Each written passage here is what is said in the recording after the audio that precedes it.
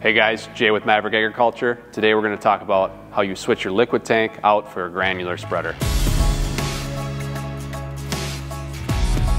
the first thing you're going to want to do is loosen up these wing nuts and take your spray lines apart on both sides.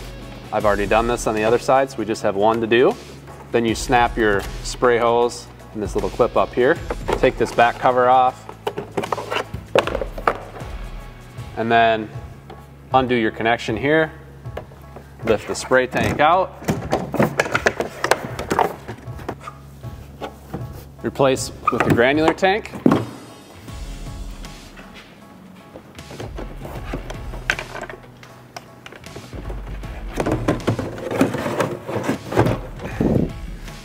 Plug in your connection, and then you're ready to go. So that was the process of swapping out your liquid tank for a granular tank. Thank you guys again for watching.